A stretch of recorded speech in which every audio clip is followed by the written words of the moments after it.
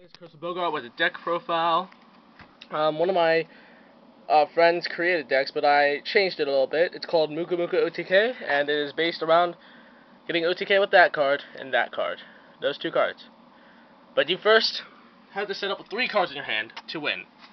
First off, you have to draw Muka. Second off, the 3 gold stars will help you get 2 Heart of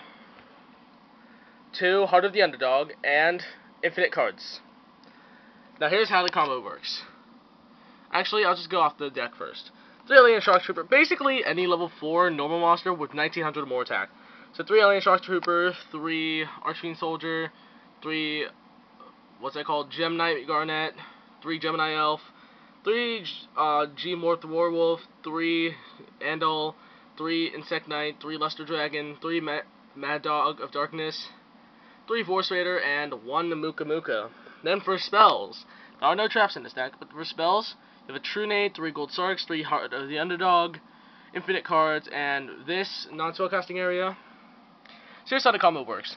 You start with 3 cards in your hand, 2 of those, infinite cards, and Muka. You have normal monsters. So you play these 2, play the infinite cards, keep the Muka in your hand, and end. Since you have such a high monster count, 30 normal monsters, next turn you'll most likely draw a normal monster. You'll show that normal monster, draw 2. Show the normal monsters. If you draw 2 normal monsters, you draw 4, I believe. But you keep going all the way till you draw out your whole deck exactly, and then you play True Nade, summon that big bitch, and attack for game. You would have like 30 cards in your hand, so this would be 10,000 attack.